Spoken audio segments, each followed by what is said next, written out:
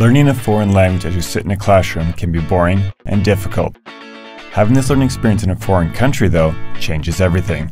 Where you sleep, what you eat, and what you do are all part of the experience.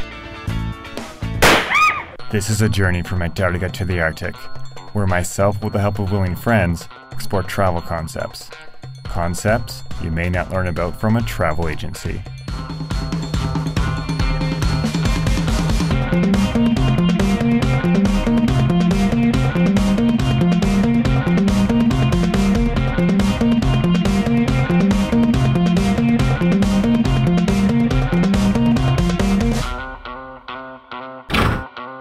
Karen, a friend from Canada, has come down to be part of the experience of studying in a Spanish school while staying at a homestay in Quito, Ecuador. This homestay option offered by our Spanish school includes meals and is an important part of our learning experience. To ensure we get the most from it, we adopt a rule. While at home, we can only speak Spanish.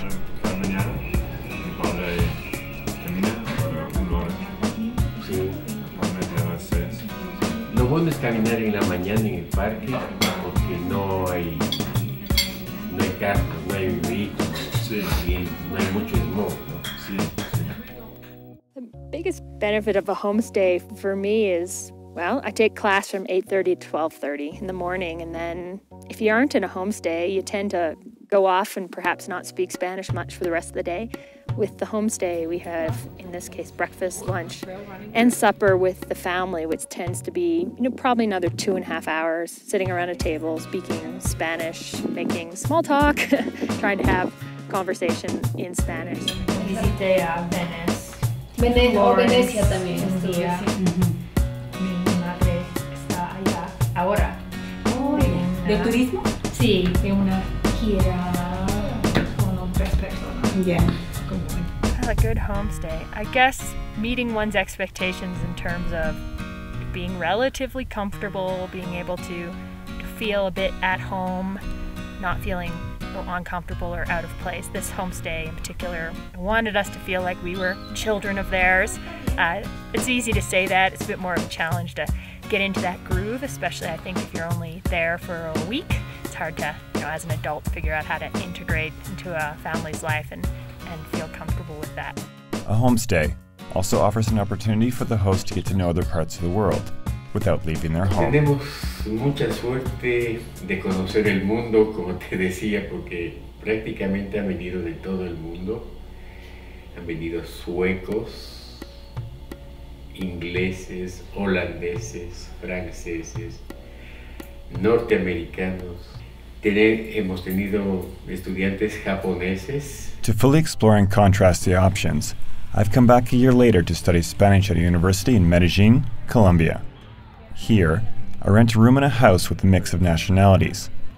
Like a homestay, it is important that the spoken language in your house is the one you're trying to learn.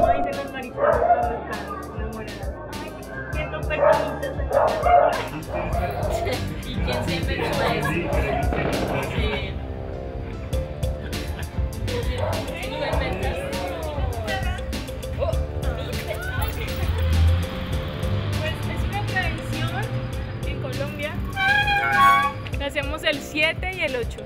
Es una tradición para prenderle velas a la Virgen María. Normalmente la gente prende velitas, los chicos hacen faroles, tenemos muchas luces. Eso es, pero ahora que sí, pues no todos saben que es para la Virgen, entonces así seas católico o no, igual prendes velas el 7 o el 8 de diciembre. Y nos divertimos.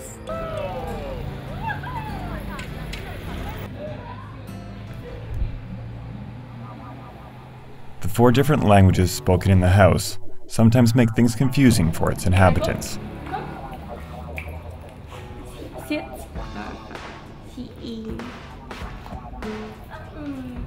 Mano. Muy bien. Y flat. Sehr gut.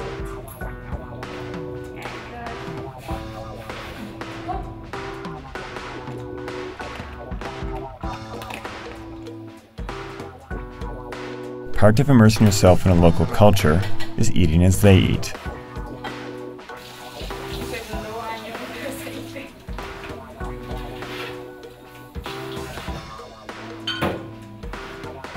This doesn't always fit, though, with what you want to eat. Dos veces por aceite.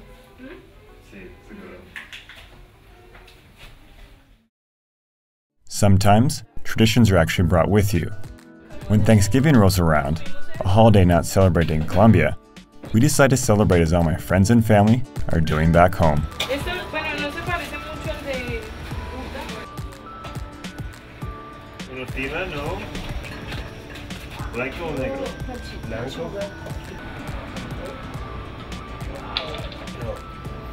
Aquí les enseño algo. Con las manos. Es muy sencillo. Pi, pi, pi. Guten Appetit. Pi, pi, pi. Guten Appetit. Ya podemos comer.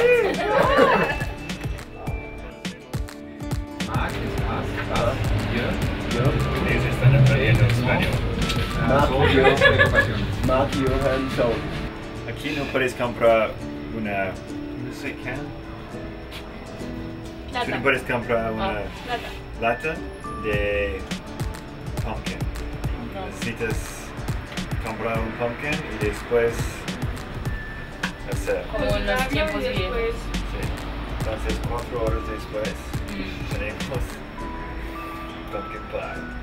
Yo quiero agradecer a la vida por haberme permitido vivir este espacio que se llama Waffle House, porque he conocido personas que me han enseñado otras formas de comprender el mundo, la realidad, la vida.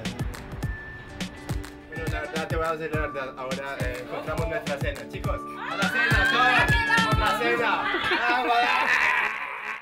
Now, let's go back and check in on Karen to see how her classes are going.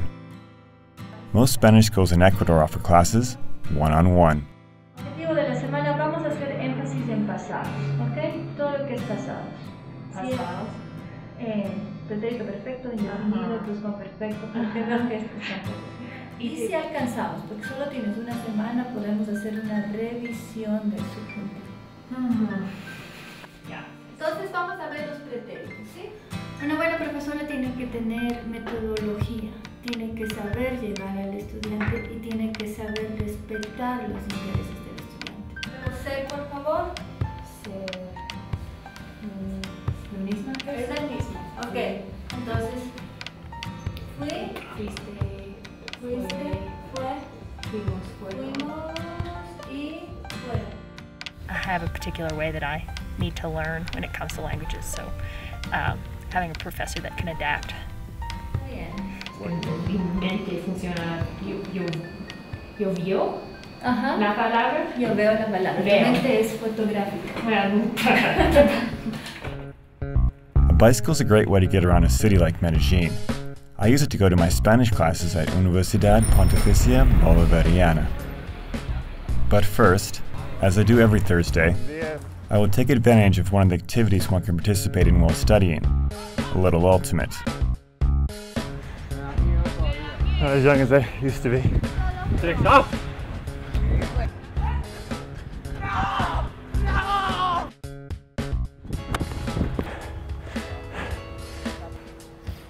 Ahora es tiempo para nadar, para refrescar mi cuerpo antes de mi clase. Permiso.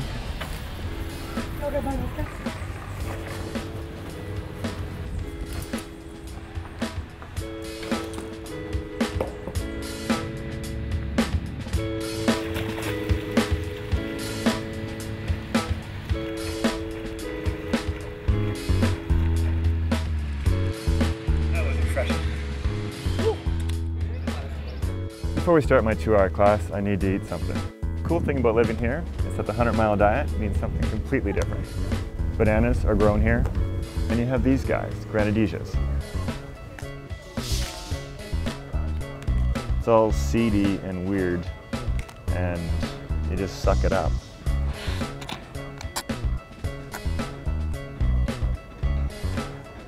It's actually really good.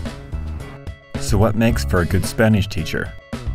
I would suggest showing up on time, but really at the end of the day, it is more important that they know how to teach and are prepared when they get there. An obvious difference between my class and Karen's is the presence of other students. La diferencia entre una clase individual y una clase en grupo es, una clase individual, la atención es solo para un estudiante. En este proceso se detectan más rápido los errores, las fallas, y el proceso es más rápido. En la clase en grupo hay que estar más atento a todos los estudiantes. También es una clase más diversa, entonces se tienen muchos puntos de vista, muchas opiniones, y la clase es muy enriquecedora. ¿Sí? In addition to Spanish class, one has the opportunity to sit in on other classes at UPB. We are university students with access to all the student facilities. A special bonus for us is a conversation club, where myself and other students of varying levels can meet daily and practice our Spanish. Of course, someone else leads the conversation and picks the topics. Spanish schools generally offer many activities as well. Afterwards, you will be coming back to school, and there's a football match between the teachers and the students. It is always fun showing off your sporting prowess on the international stage, or the lack thereof. In cooking class, we start with a name I will never remember. Emborrajados. ¿Sí? Huevos, usamos bananos, usamos leche, harina, sal. Do some normal cooking stuff. Es un postre muy rico en grasa. Put the food into one of Latin America's favorite things. Sí. And then, of course, we test. How is it? Muy rico. We didn't take any salsa lessons this time, but that generally is an integral part of any Spanish school experience. Quito and the surrounding area can keep your afternoons busy. Without leaving Quito, one can take a ride up the Teleférico to get an amazing view of the city. I'm not sure yet. And my favorite part was the view. The view. Yeah. You like fog. Yeah. It was consistent, all in 360 degrees. Yeah. So I mean, not too often you get the same view each direction. Consistent view in all directions. It's like me in the box. Yeah. In a place like Quito's historic center, you can also learn a little history. On a tour, it's always fun to try and imagine yourself back in time.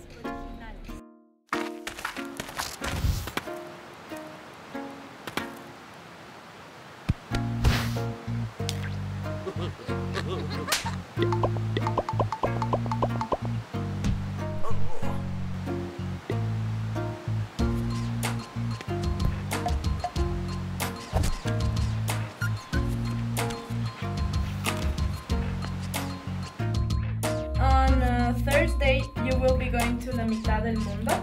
Start of the equator. It's quite the feat. Not everyone is able to do it. Pero I'm able to necesitamos straddle más the distancia equator. porque la línea es muy ancha. It's a pretty 6 thin line. kilómetros de Apparently. hacia el And are we sur, sure it's right? al norte. This one is apparently checked by GPS, whereas I can't see it right now. The official monument is not at the equator. Which hand? Well, my left strong hand. Well, you can use That's both. all you. Hold on, ready? To show that life is different when you're on the equator, there are suggested experiments you can try. Really trying? No tenemos el remolino, todo está cayendo en una forma directa. Las dos, ok.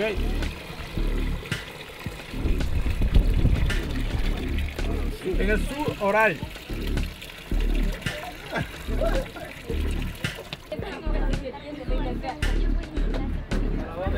As we learned yesterday, you can do that anywhere if you have patience. But I think that one can do it here.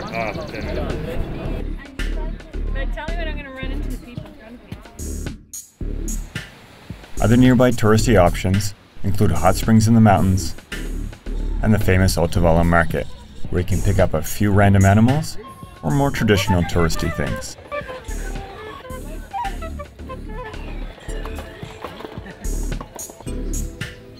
UPB also offers opportunities to explore Medellin in Colombia, or you can discover them on your own. Tejo is a national pastime in Colombia. It is a lot like horseshoes or washer toss. You take a piece of metal and try to get it the closest to the target. You pay by buying and drinking beer. There's one little thing that sets this game apart. They use gunpowder.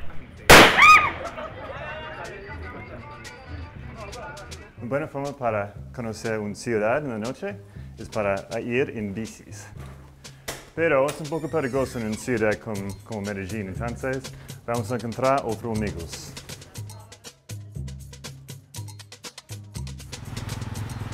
Medellin is a perfect city for biking. It gets wet once in a while, but pretty much always you have perfect weather. I'm in a t-shirt at night. It doesn't get any colder than this really. It doesn't get that much hotter either, so it's pretty well perfect for a city for biking. Sí, ahora solo somos dos y no tenemos mucho poder. Si somos 100 personas, tenemos mucho más poder. Más amor, menos nosotros,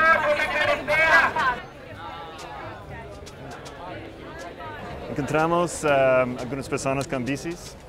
Esta pasa cada miércoles en Medellin. Es una ciclist, una critical mass bike ride. Espero que no haya lluvia y vamos a mirar algunas luces que recibe la ciudad.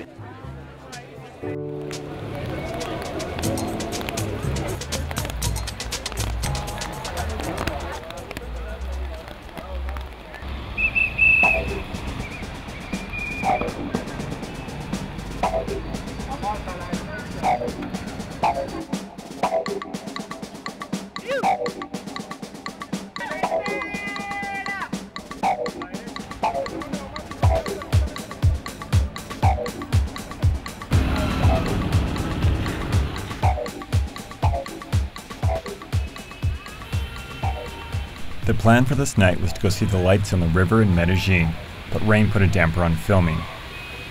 Myself and other members of my house get a chance to check them out a few nights later.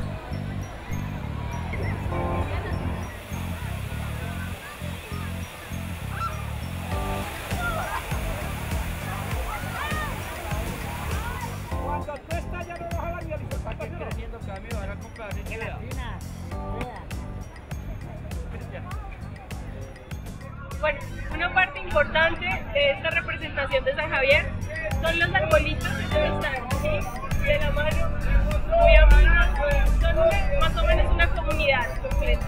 Siempre, casi nunca hay mucha gente, siempre es más amable. Siempre viven en paz, Sí. solo algunos detalles, como hay unos disparos, pero A veces hay un pueblo en la calle. Comunidad muy sí, son una buena comunidad. Representa Manrique, donde la música, como pueden ver al fondo, es muy importante. Como la salsa, por ejemplo, es un género que se popularizó en Manrique. Entonces, el estilo de bailar salsa, el estilo Manrique es muy famoso. Exacto, miren, entonces por eso hay música. Y arriba vemos unos vitrales porque la mayoría de iglesias y casas antiguas pues, de Manrique tenían vitrales. One difficult part about getting to know people at a deeper level as a traveler is that you eventually have to say goodbye.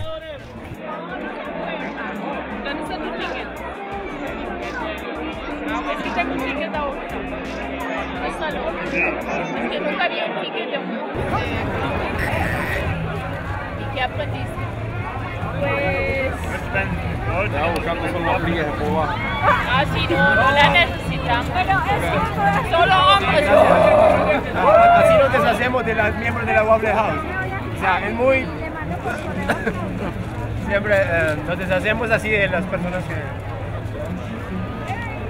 No tengo algo que decir. Son unos malditos locos en esa casa de mierda. No. Not all activities you may experience while studying in a foreign country will be positive. Kelvin, ¿y usted?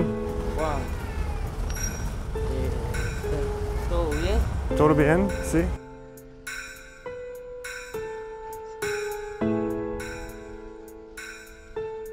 This is a reenactment. I've actually had the pleasure of being robbed in Quito, Medellin, and Antigua, Guatemala. Almost every country in Latin America offers some sort of opportunity to learn Spanish. Antigua, Guatemala is one place that has taken advantage of its pretty streets and buildings, as well as its lower costs, to make Spanish schools the heart of its economy.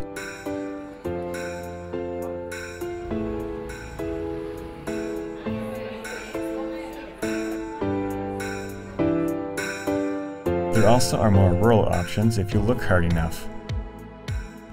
Ecocabana near Cobán, Guatemala offers the opportunity to learn Spanish out in the countryside if you prefer a more tranquilo experience.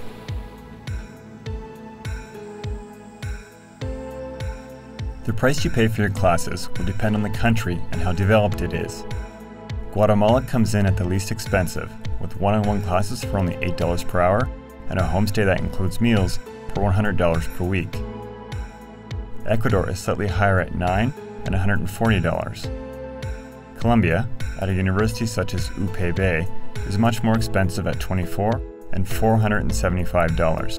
You can do as I did though, and take group classes for $9 per hour and rent a room in a house.